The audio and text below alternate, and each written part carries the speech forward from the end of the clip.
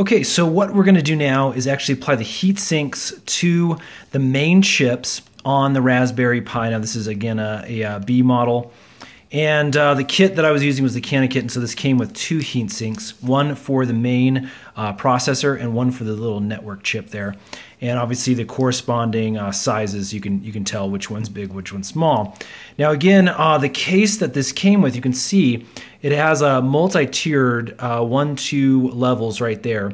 And you can see the main opening right there is so the heatsink can stick up, and it has another little square on that right side there to ensure the network chip or heatsink can poke through as well. So this is actually pretty simple. Let me take out these. Basically, you can see there's these little sticky things on the back of these heat sinks.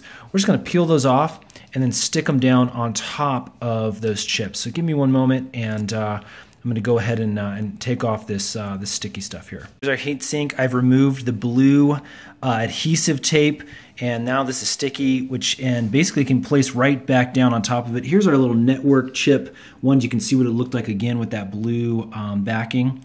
So peel that off, and we're just going to stick this down with the lines kind of horizontal. Again, it's a perfect square, so it really doesn't matter which way it goes. Again, I'm using this kind of in the horizontal direction. Just going to push down gently on that, and yeah, you have that installed. So let me go ahead and take the blue tape now off of our little network heatsink. There we go, blue adhesive protector is off of there, and I'm just going to stick this down, same kind of horizontal direction, right on there, and then again, just kind of gently press down on top of that.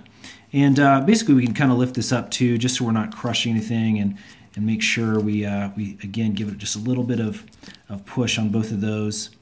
And there you go. So that is how to install the heat sinks on a Raspberry Pi. This is again a Model B. And yeah, we're going to go ahead and continue with our installation and setup process.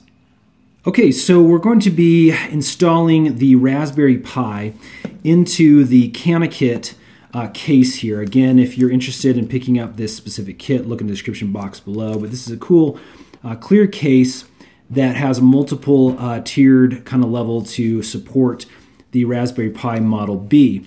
Now, again, during this installation process, you're going to want to leave, here's our micro SD chip they're going to be using. You actually want to leave that outside of your Raspberry Pi. Now, again, normally it would be slotted in right over here in the SD card reader, but we're not going to be, basically it says to avoid damaging the card, you're supposed to install this without that in. Okay, so we need to open the case now, which has, again, multiple tiers. We're going to take off the top, just like this, and set this over to the side. And then basically, this is a little tricky. You just need to come in here with a couple of fingers and push the bottom out, just like that. And then your middle section will come out. Now again, we're just going to be aligning this guy with the USB ports on the same direction. So we're going to set this right in the bottom of the case, just like this. And no need to screw it in or anything. It just kind of fits nicely on the bottom there.